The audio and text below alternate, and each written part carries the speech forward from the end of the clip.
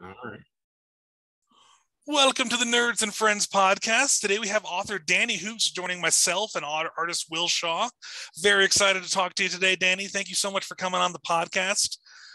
So for our audience, you are the author of over 24 books that all have awesome covers and really cool premises. And it seems like they're mostly sci-fi or fantasy adventure stories. And so let's dive in there. Like, what made you want to be a writer? Let's kind of start there and go from there. I've always just loved writing stories, making up stories. Like I found one from 4th or 5th grade because my parents moved. And so like, here's all the rest of your stuff that I left and told me to get rid of. And I'm like, oh, okay, I was writing stories way back when, and they're still the same premise. And I have a thing for bad guys. Okay. Nice. That's awesome. Bad guys are always the most fun. Yeah. Oh, yeah. It was just like, oh, cool. It's just never changed. Well, when you hit your stride and you're doing what you love, like, why fix what's not broken? That's true. Write what you love. Exactly. Well, and it looks like your most recent story that's come out is The Return, and that's book 3 in a series, correct? Actually, it was Retribution. Oh, City of Chaos, Retribution. Yeah, City of Chaos. Yes. When you said swashbuckling LGBTQ plus adventure, I was like, okay, I'm on board immediately. That sounds amazing. Yeah, a lot of reviewers said it's like Firefly, but make it gay. It's like, yes. It's like Firefly, but take out the Joss Whedon and we're good. Good to go. Well, that is quite the pitch there. Yes, that's fantastic. Doesn't have much space exploration. They go to the moon, but that's about it. But it's still got that sci-fi mixed with Western. So you got that big dramatic difference in technology between different cities and towns. And wow, that's cool. That's really fun to explore. What is your process for world building when you're kind of building out, a totally fictional world like that? Like, what's kind of your process there? I'm trying to draw a rudimental map. But mine just like end up always being square, like Animal Crossing or something. That's awesome. And then like make the creatures and kind of think of what like technology they're at and like their animals and how they go about their daily stuff and their military. I kind of just start there. That's awesome. Yeah, focusing on kind of their day-to-day kind of helps get their vibe and everything. That's really cool. And then like 90% of it's not in the book. But yay, world building. Yay. Yep. Well, that's why you have you get to release the dictionary of the World of book later on. That'd be cool. Where it's just like all of your incoherent notes just released to the public for them to like scrounge through Silmarillion style. Yes. Yeah, go the Tolkien route. Yeah. That's awesome. Encyclopedias. My friend and I, or a co-author and I, are like working on a book, but like it's so much different than when it's just you, because it's like, oh, it's in my head. I can just write this note and I know what I mean usually.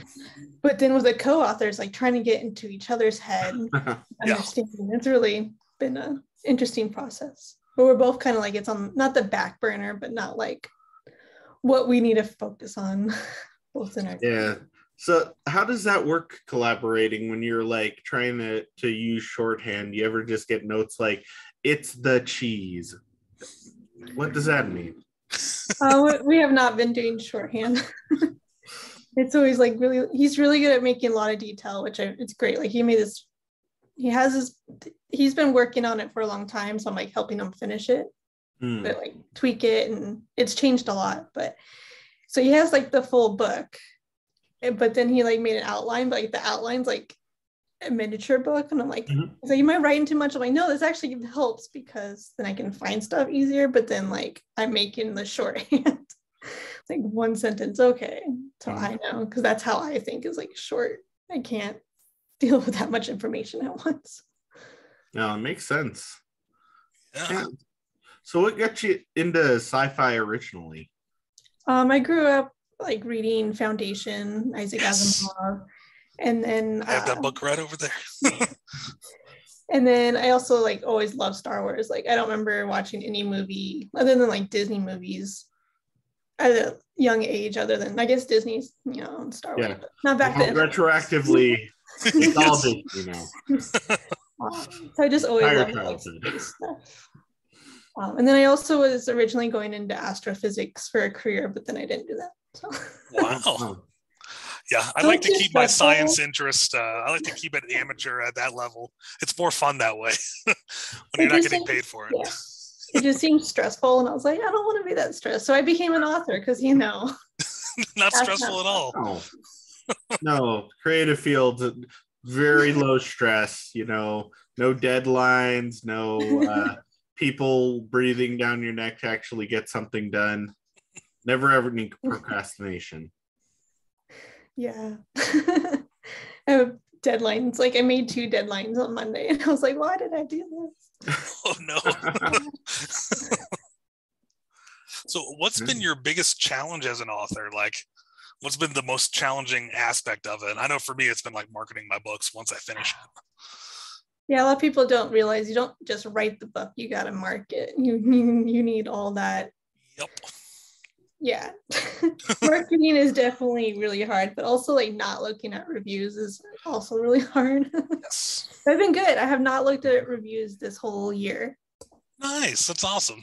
Unless I had to like look up, and then I just click, the 5 and 4 star for like quotes and stuff. Yeah. I still see like what the average is, but yeah. It's looking good. So that's actually kind of an interesting point. What's that like trying to get feedback or interaction with your readers there? Because you got to imagine like when you're actually writing, the isolation that you have to have from the audience in order to like create this work, and then not wanting to just like get bogged down in reviews, but I'm sure you want to get some feedback or have some interaction there. So what is that like trying to like interact with your fans or your readers?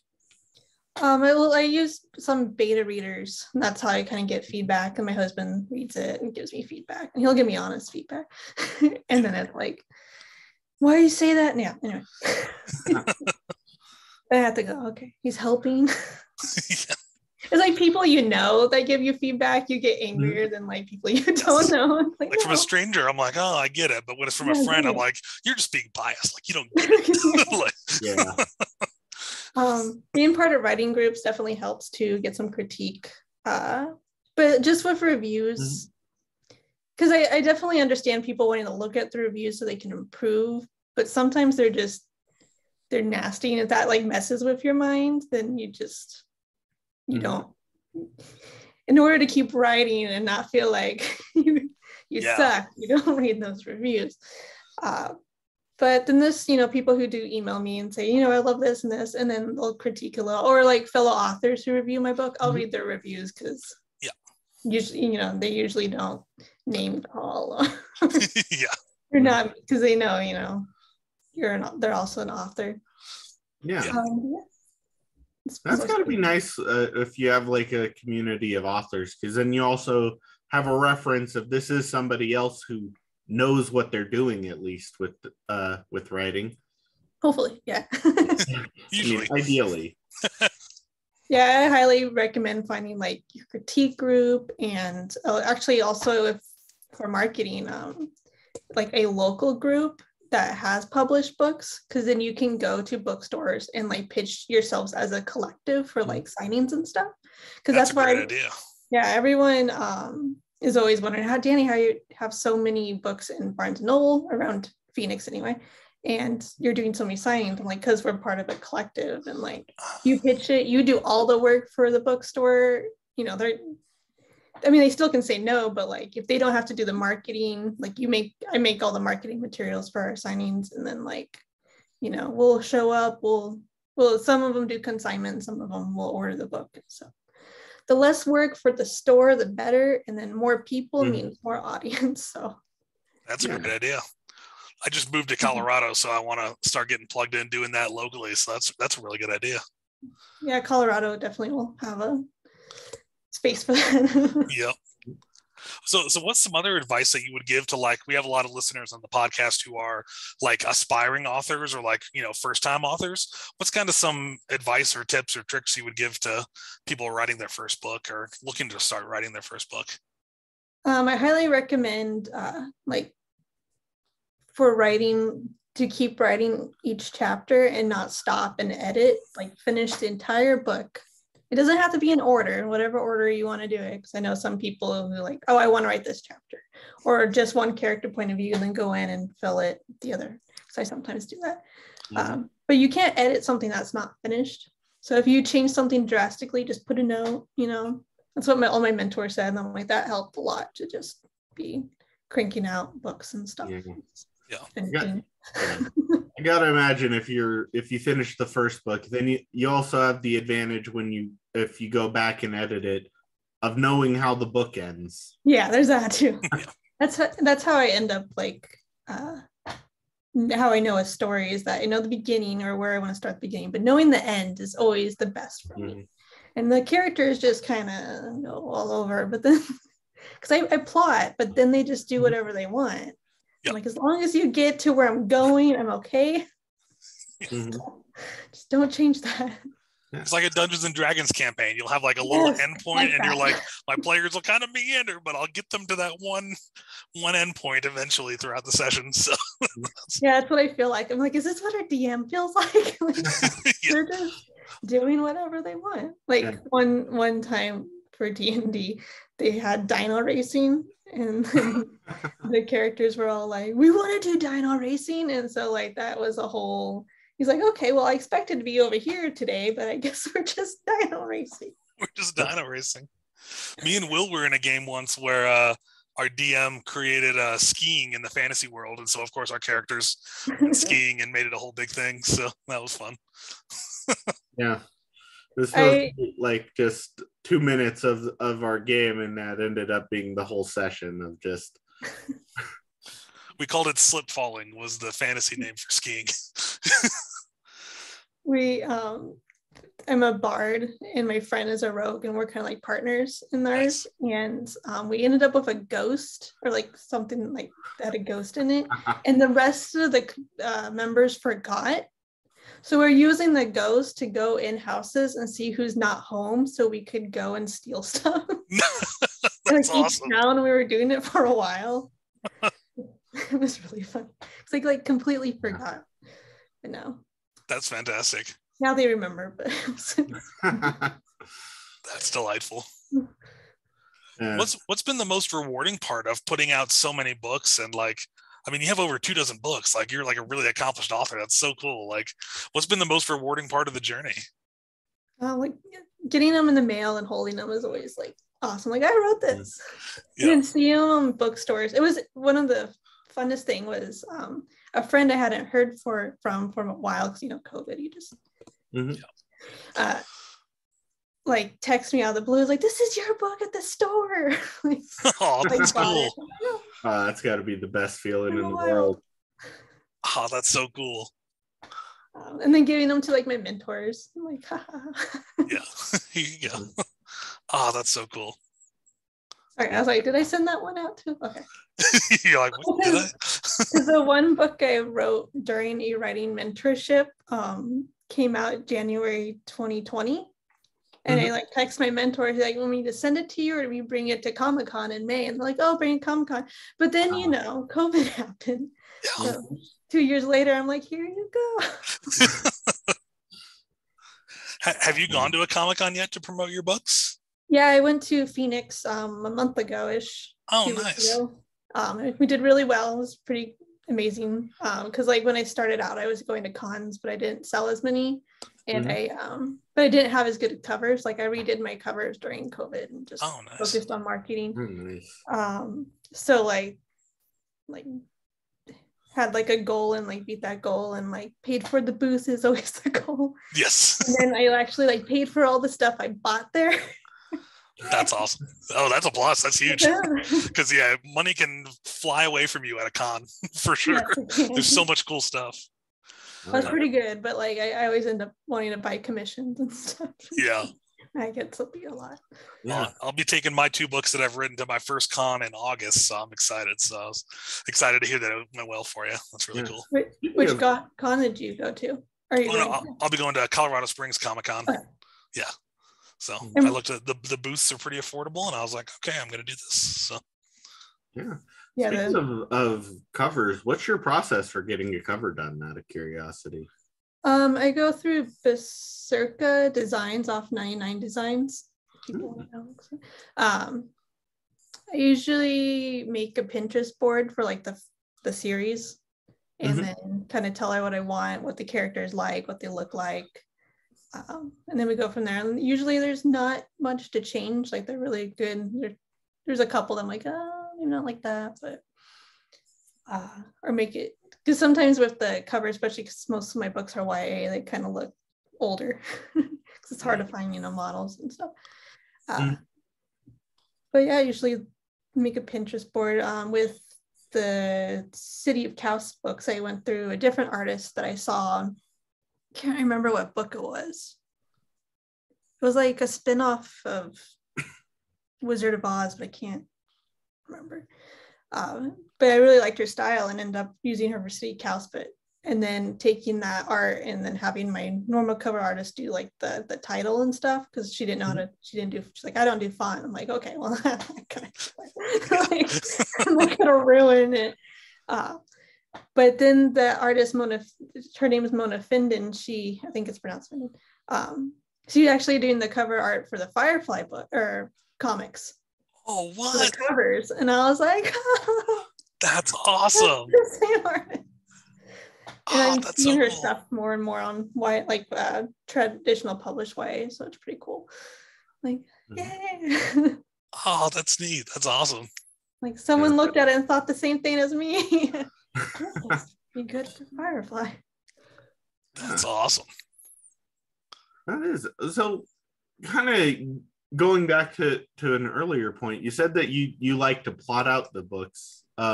So when you are doing a series, because you said that your latest book was the third in a series, right? The second. The second.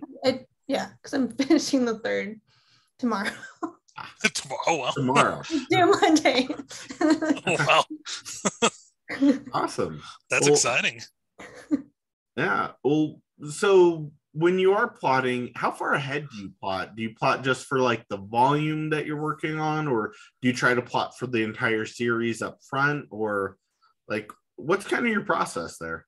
I usually get an idea for like how many books it'll be, and like generally where each one needs to start and end, but like kind of the middle is kind of fuzzy. When I start the book, then I'll like flesh it out ish, and then the characters do whatever they want and ignore that. Just been the last couple of weeks me going but usually I do know like where it's headed, because otherwise I feel lost and I like don't know at all where they're going. If I know where they need to go, I at least feel safe and secure. But actually I totally forgot, the artist for City of Chaos, she did want a summary of each book, so I actually did have to think it out. Nice. Wow. Like just a small one. I'm like, oh, these are done. Yay. That's good she asked for that. I mean, so she has context for every element of the cover, Yeah, and then she was like, I'm like, hey, someone forced me to do the outline.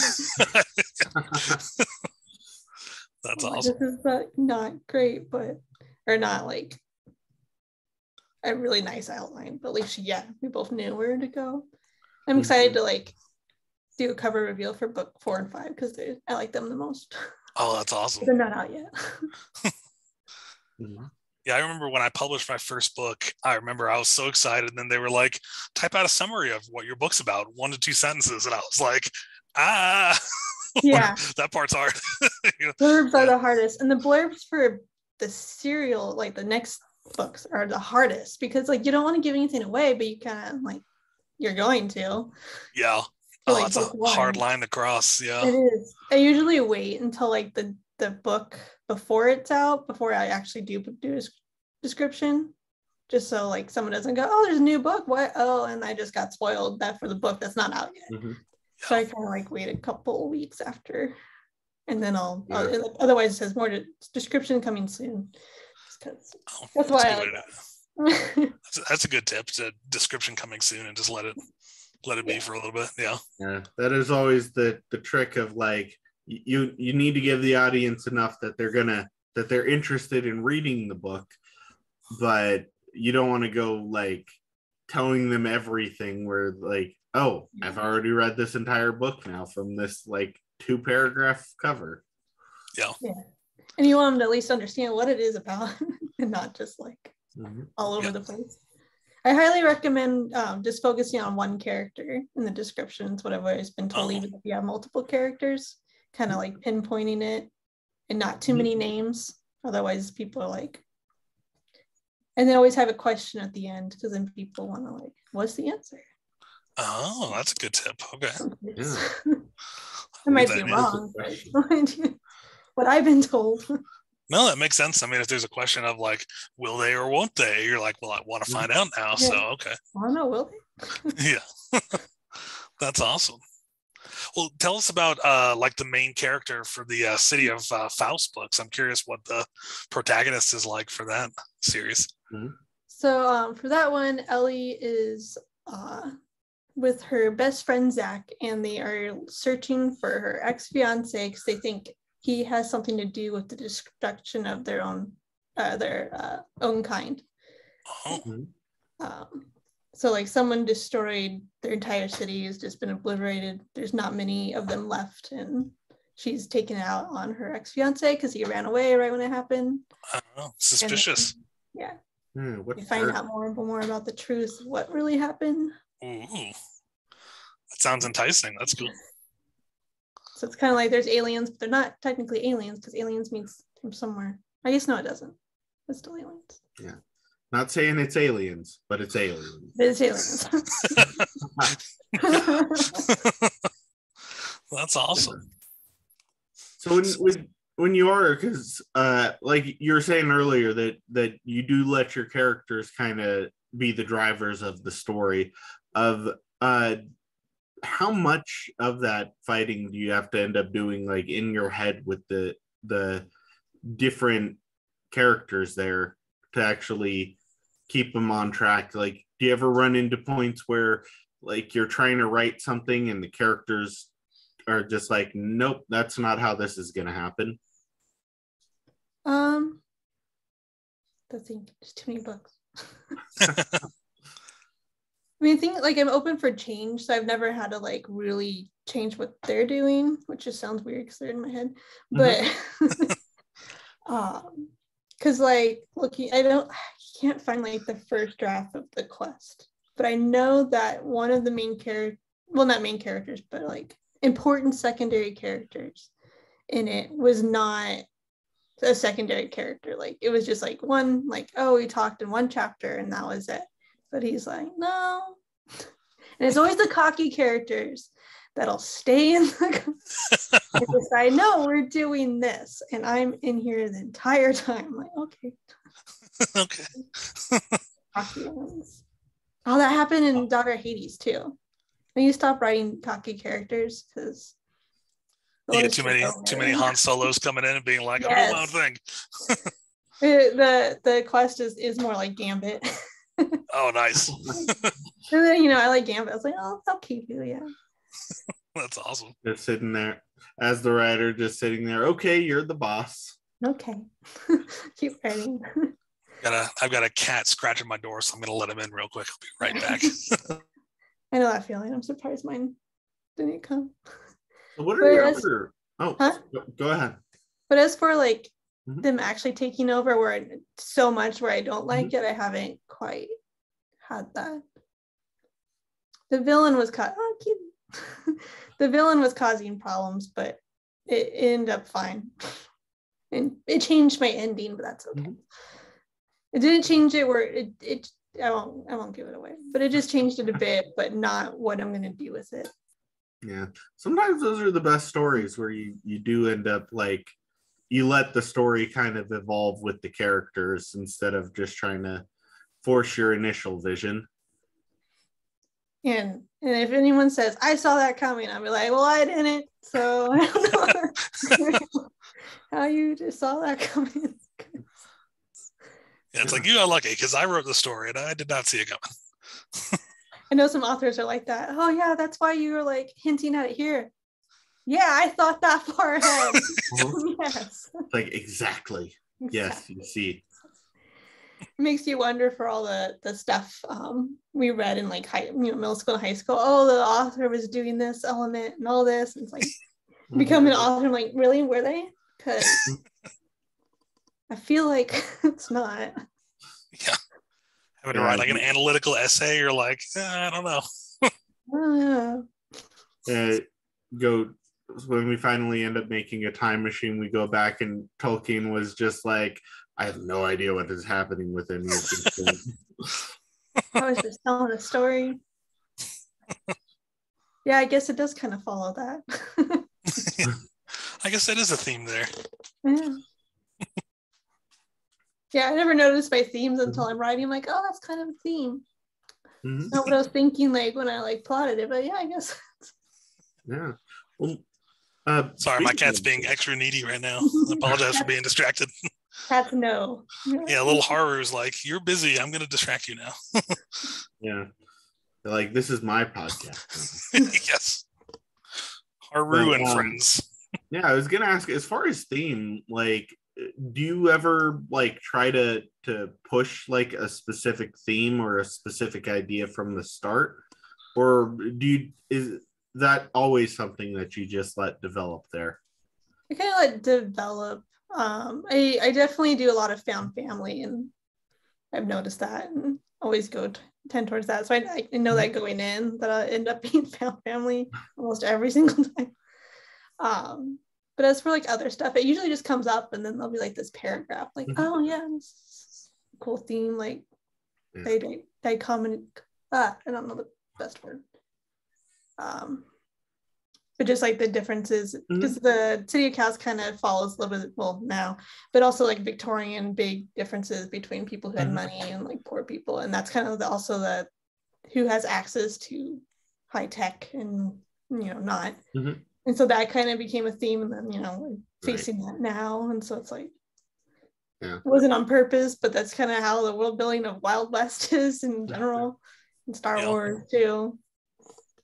I do notice that a lot in like LGBTQ fiction, where you have those found family themes. And I'm wondering if that is just kind of like a part of the cultural zeitgeist there, or if that's just such a common narrative of like people under 40, where we've just kind of, the world that we live in has just kind of led us to having a lot of different found families. Yeah, I definitely, probably both, I would say, because my starting out books aren't LGBT and they still have the found family, and is kind of that anyone under like 40 has the idea of family has changed, I felt like, since the 80s and 90s, and definitely college and friends leaving home. It's definitely an LGBT as well, just because family. Well, I think there's so many like old associations that just aren't as powerful anymore because people don't really resonate with them, and so we're finding our own and making our own that really have meaning to us, and that's a really beautiful thing. So that's really cool. Yeah, for sure. That's awesome. No, I see how that's a theme that really resonates with people. So it makes sense that it would be an undercurrent of many stories, Yeah, for sure. Yeah. I don't know really. I think a lot of books, at least now, are found family. I'm like now realizing my second book kind of has that as a theme. I didn't even realize it. I'm like, oh yeah, the characters all do come together and become a family kind of. Now I kind of want to think about it and like look at authors who are above and below 40 and how they have their friends and family units. Interesting. It's like YA definitely, but then if I think of like Timothy Zahn or Isaac Asimov, they're usually like singular and not really like a found family. Like they usually have like a duo, but not like I think a lot of YA fiction in general does kind of have that kind of theming, just because I feel like when you're like in those teenage years, you are trying to separate yourself out from like your parents and like the family you grew up with and find your own identity. So I definitely think that kind of pushes a lot of fiction targeting that audience into that direction. But yeah, even like when you are talking about like other non YA authors, and now I need to like go through books and think about it. Like, yeah, I'm gonna conduct a double-blind study here, and that'll be one of our new podcasts. Like things we'll do, like literary analysis. That'll be cool. Yeah, analyzing themes based on age of authors. Yes. None of us are literary majors, but we can all put on glasses, so we can. I'm already wearing them. Yes, I have some around here somewhere. We had to read I did take like some creative writing classes and reading classes. And we read Ray Bradbury and Stephen King, and now I'm like, did either of them have anything? Ray Bradbury had quite a few destruction of the family, but I can't think of any like found family themes there. Ray Bradbury had some very scary stories. Oh yeah. I didn't realize how scary he wrote. And like the beauty of Ray Bradbury is just like it's not horror in the traditional sense. Like you're not sitting there just like afraid to read the next page. But after you finish reading about it and then you think about it, it's like, oh my God, that is absolutely horrific. Yeah, it's like, now I'll never eat mushrooms again. But Stephen King did that sometimes too. And like that, he has like some story with the guy who was like drinking lots of beer and became like this monster because like the beer was contaminated with stuff. Which was funny because like the character's name in there was Richie, and then my neighbor was named Richie, and he was like always drinking beer, and I'm like, yeah, oh no. Coincidence? Not. That's awesome. So what's so you've mentioned Timothy Zahn and Ray Bradbury and Isaac Asimov. What are some other authors that have really like impacted your work, or that you really want to like kind of either emulate or take their themes and like evolve them to a new level? I definitely like Kevin J. Anderson. He writes family. Nice. Okay. I had to think about that. Okay. Kevin J. Anderson.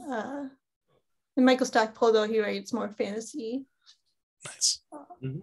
Those are kind of my like aspiring authors.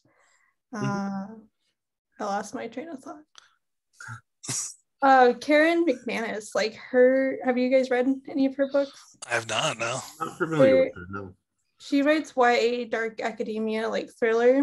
Ooh. But she writes and so like she has a few books out, and they're all mostly just like individual, like not a serial series. Mm-hmm. But they're still so entertaining, and like you just keep wanting to read, and like the characters might start out like maybe not bland, but like, oh, you know where this is going, but then like she evolves the characters like so well, and like I need to read more of her stuff to like get that. Wow, like I want characterization like this is amazing. Like especially for like if I'm doing more high school stuff versus fantasy or sci-fi world. Like Joanna Ruth Meyer intertwines fantasy elements like really, really well, and like her language is beautiful. Oh, that's cool. So stuff like that.